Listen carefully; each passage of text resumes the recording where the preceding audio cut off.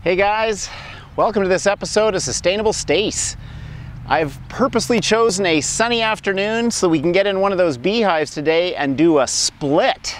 Yes, we're gonna try to do double or nothing and go from one productive hive to two by getting the hive to divide its resources and create a new queen. Stay tuned.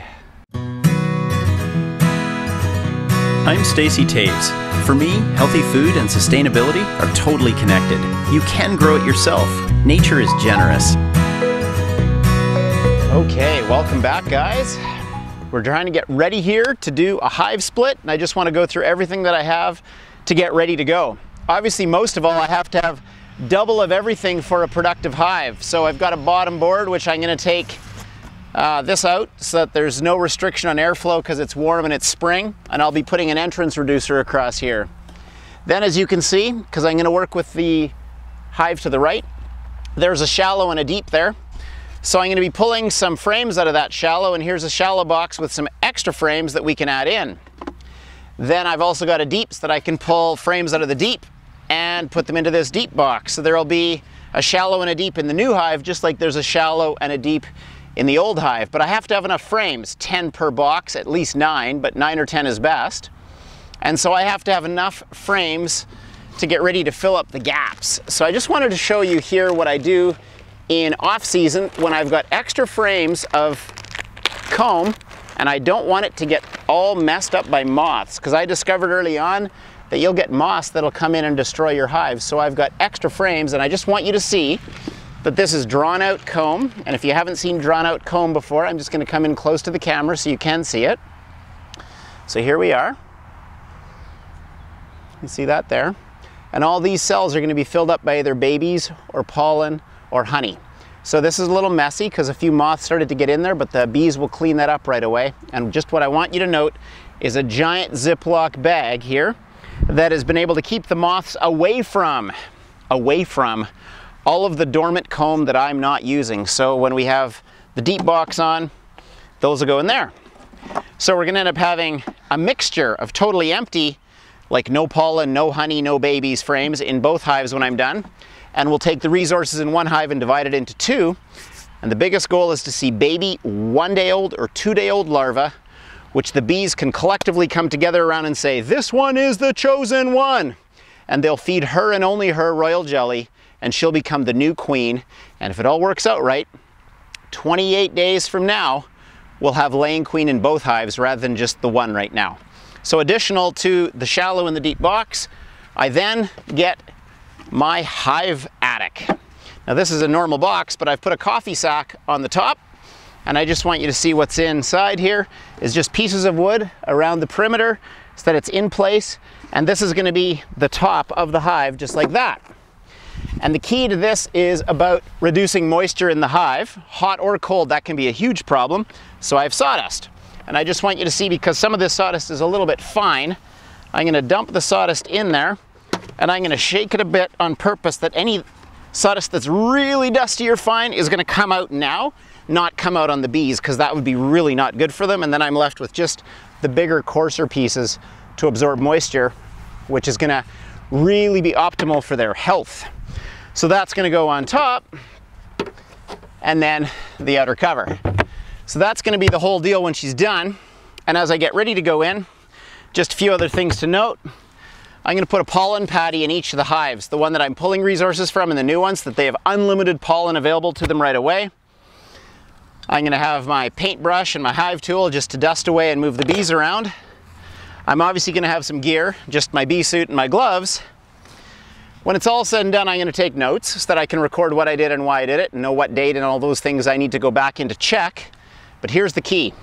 Many people will say if you read about moving a hive or changing a hive that you've got to relocate it like several kilometers or at least a mile from where it originally was. You can do that, but I don't have a couple kilometers to move. I want to keep one hive next to the other. So all I'm going to do is put it on the other side of the existing hive, and this is the key. At the entrance to the hive, I'm going to put some branches. So when the bees are going to leave the hive, they're going to have to make their way through the branches, and that will be their registration point to say, hey, this is home now. and the branches will help them get their bearings as they leave and help them have their bearings as they come back. And the goal is they won't go back to the hive they just got pulled from. They're going to go back to the hive that they've been put into with the branches at the entrance. So across the entrance reducer, so the entrance will be small, we'll have branches like this requiring them to kind of fumble their way out, and it'll help them register to make their way back. So I'm ready to put on my suit and get in there and get busy. Let's double up a hive. Okay guys, so I'm all suited up. We're planning to take from this hive and create a new hive that's going to duplicate a queen in this hive here. I'm going to end up moving the box over to the right on this side later on, but for now, just for ease of use, we're just going to put that here. I usually keep a big metal roof on top of my hives over the winter. It's just finishing up rainy season, so it's always nice to come through and have that out of the way. First thing I always check when I get in a hive is to make sure there's no moisture on the underside of the lid. So you can see there's no moisture here. It's nice and dry, which means there hasn't been any condensation dripping down. That's a really good sign that things are going to be healthy inside. Now, let's just see what we got. Here's my, get my hive tool. I'm not totally organized yet. So excited to do this. So we're going to go inside. This is just the attic cover with lots of sawdust in it. Oh my goodness, there's larvae everywhere. So if you look at this, underside of the box, look at all the bees just under the side of the box here on the bottom. They're just clinging to the bottom of the sack. There's the sawdust that's inside, nice and dry as well. And there are lots of little babies everywhere here. It looks very abundant right away, I'll tell you. Holy smokes. So there shouldn't be a problem finding and confirming that there's a queen in here that's laying well. She's a brand new queen, just born last year. We're just going to go in and see where we're at and decide our steps from there. You never know until you're in. Okay, there's just so much capped comb here, it's amazing. So I'm just going to come in close so you can see a little bit of what I get to see, which is always such a privilege. I'm just going to lean this against me so you can see it well. So right in here, these tall ones that look kind of like bullets in a chamber, that's drone comb. So those are all going to hatch to be boys. There's some more drone comb down here. A little bit also up in this corner if you look right there. There's running honey right here in this corner. Hasn't been capped yet. A lot of running honey all through here. And on the bottom, do you see that? These little cells right here usually suggest they're looking at creating a new queen, or they're itching for another in the hive. Now, I'm just going to show you in here a little bit. If you get the light right, right in here you can see the different colors of pollen that are in the hive. There's some mustard yellow and some dark orange. And oh my goodness, right here, look at all the pollen right here. It's incredible, right? There's so much. So lots of life, looking really good. No one-day-old larvae in there, so this is a nice resource, but you'd never get a new queen hatching out of any of the babies that are in here. I've got to have uncapped brood. So we're just gonna find a place here to set things, maybe like this, and this will just be like a holding spot while we try to confirm what we've got inside. Oh, that's upside down. Here, just let me switch this out. There we go. Stay calm, do it on a warm day. Nobody gets hurt, everybody's happy. Okay, there's just so much life on this frame, it's incredible. Let's see what we got. Okay, this is even more abundant than the previous one. Again, it's all capped, which means all full of babies who are gonna hatch, but they're too far advanced to be ones that would become a queen. We've got to find one that's just a tiny little white curly looking worm, baby larva, that's been laid in the last day or two, who can be the chosen one to become the next queen. Now here we're getting into some babies that are uncapped.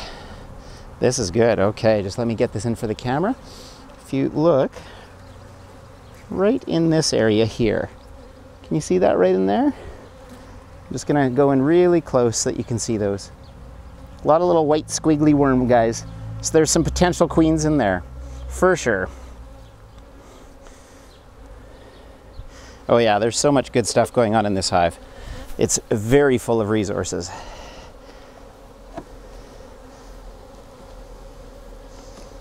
Curious to see on the second level how much is going on, but I think there's gonna be a lot there too.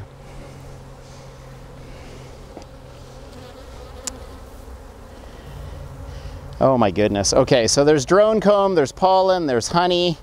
There's just good stuff on every single frame. I'm actually not too concerned about finding the queen. I will show you a drone though, just so you get to see what a drone looks like. There's lots of drones by this time of the season.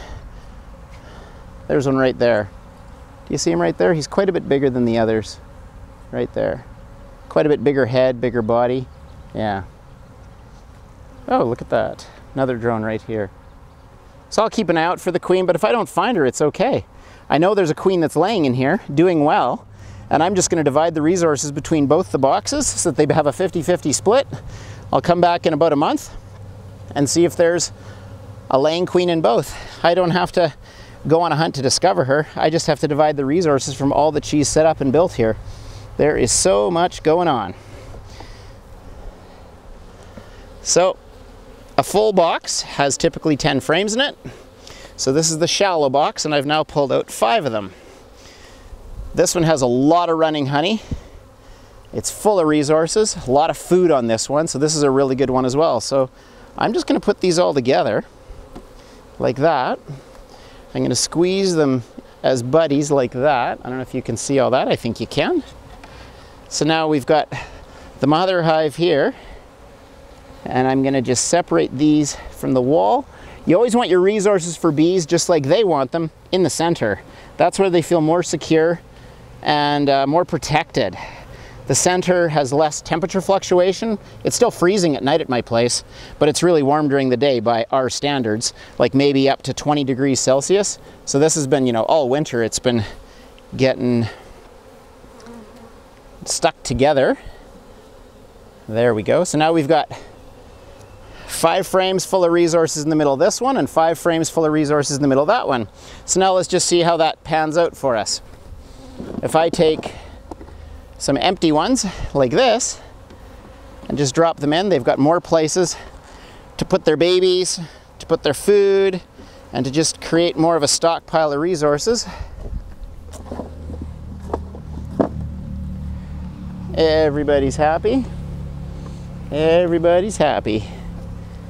Nice. I was a little low on small frames, so I'll just share them like that. There's 8 per box, and that's all right. They'll fill up the empty spaces, so I'll have to come back shortly with some new frames, but I just don't have enough right now. Okay, so this is going to be the new one. This is the mature one that we took from, and I don't even know where the queen is, but I got equal resources. Now I'm going to go into the bottom deeper boxes, and again I'm going to divide the resources equally, and then we're going to walk away and let nature and the wonder of creation do what they do and mesmerize us and amaze us with all those good things that come about by letting nature rock it. Okay, so now we're in the bottom. Okay, so we've taken a top box off each, divided up the resources. Now we're going to do the same with the bottom box. I'm impressed. Even the bottom box is full of resources, which means they're coming down to the bottom where they're a little more exposed, a little more vulnerable, and they're happy to do so. Now this is a lot less developed, so I just want you to see this. Nothing is capped here, okay? Nothing is capped. It's all open season. So they're pulling in pollen, pulling in honey. It's their second priority to fill the bottom box because it's more vulnerable and exposed to predators that would come in. There you see it all. Okay, it's beautiful. All right, so now we're just going to divide up these resources as well.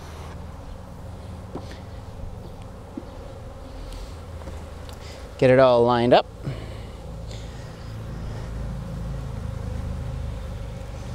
Oh my goodness, there's just so much abundance. I want you to understand why I'm doing this today.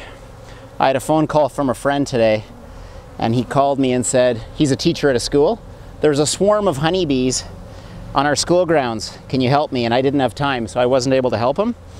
But in short, hives are getting to the point where they've got so many resources. This is just a mite treatment strip that's expired, so I'm just pulling it out. That's what that is. Honeybees are getting to the point where there's so many resources at this time of the season that they've got to do something. And so if they can't have enough room to multiply and grow, they have to swarm and leave. So I was like, oh yeah, my bees, especially in this hive, they're probably at a point where they're so abundantly ready to move that they need some help. So that's exactly what I'm doing today, is I'm just dividing up the resources, getting them set up for success. So we're just gonna put a few of these in here. Nice. Oh my goodness. There's so much here, guys. It's hard to move, it's so heavy. It's stuck against the wall of the hive. It's beautiful. Sorry, guys. Gotta move that a little bit.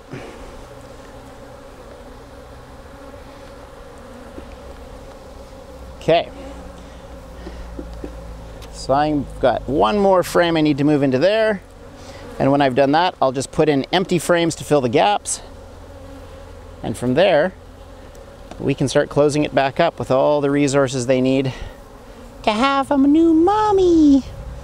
Okay, so this one has 4 full frames and 5 empty frames. We'll squeeze them together and they're all happy now. So now I'm just gonna top up with clean frames, the ones that have been removed, so that they can keep on building. See, that one's wide open, hey? But it's still gonna work just fine. They'll fill that in. They'll be happy to do that. This one is very mature comb, so it looks quite different than the last one. There we go. Just settle that in.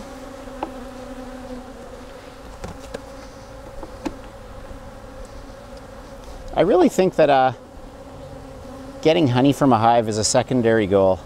The first goal is learning and being blown away by how intricate and the beauty of creation. So that's the first reason I do it. I also have a strong sense of confidence. This year I'm gonna have a lot of honey because these guys are just banging so beautifully. It's so lovely. Okay, then what I've got is a pollen patty. So I'm just gonna rip it in half. And the goal here is to give those little beauties as much pollen as they can handle, so they're just drowning in protein for babies.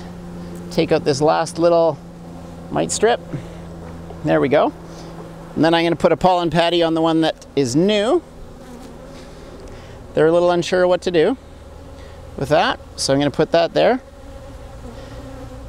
And then I'm gonna relocate this over to the other side. And once I've done that, I'll move the camera around and yeah, I'll do that. We'll bring it around over here and then we'll just put it back together for you.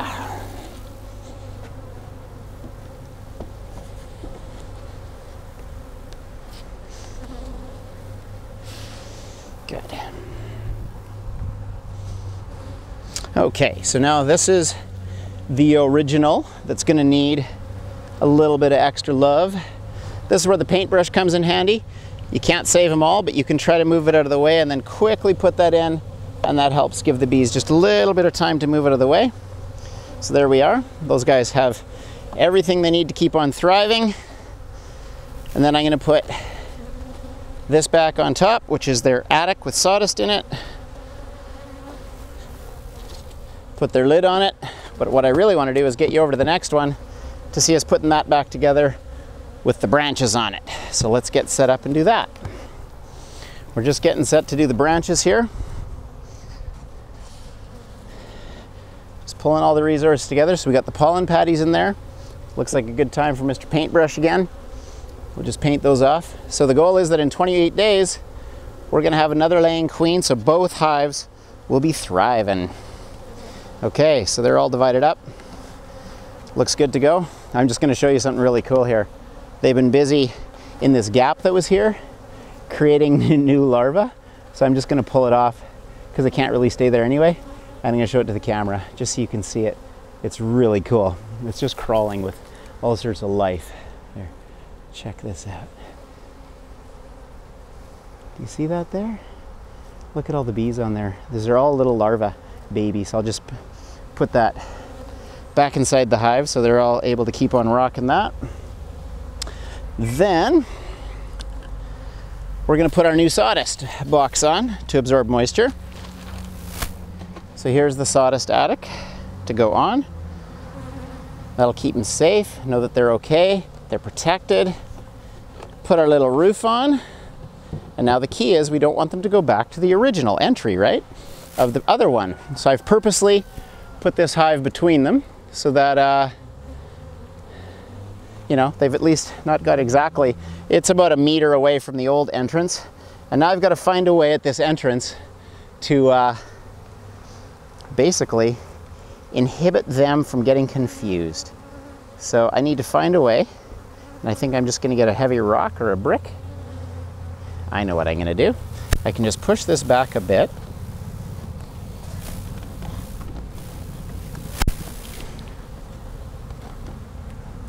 It's very heavy, and I'm trying to not jar them because I don't want to surprise them. There we go. We're going to leverage this little crack right at the front, and that's going to become our basis for blocking the entrance. Do you see what I've done there? And you got to be ready for a windy day as well, so it's really got to be blocked. So they can still get in and out, but to get in and out, they got to pass by the branches. That's the goal. Okay, and the more they have to pass by the branches, the more likely it'll be that they will come back to the same place where they just left. Here's hoping, right? Woohoo! Okay, guys, Sustainable Stace almost out. Check what's happened here. Do you see this? The hive that we've just split off from the mother hive, they're really busy. The hive that we didn't interrupt at all, they're just like, no worries, man. And this is the hive we pulled the resources from, and they're pretty chill as well. So the ones that have been moved are clearly the most agitated. Now it's time to grab the old notebook, write down a few notes about what I observed and what I saw, what date it was, set a date out 28 days from today, come back in with bated breath and expectation and hope to see queens laying in both hives. Until next time, keep on sustainable stacing. Okay guys, that's a wrap. Thanks a lot for watching this episode of Sustainable Stace on splitting a beehive. If you're watching this on YouTube, can you please subscribe down there in your bottom right? If you subscribe there, you'll get a regular email feed every time we post a new resource, and you'll know that it's happening, and you can stay in touch with Sustainable Stace to be hopeful, helpful, and healthy. Until next time.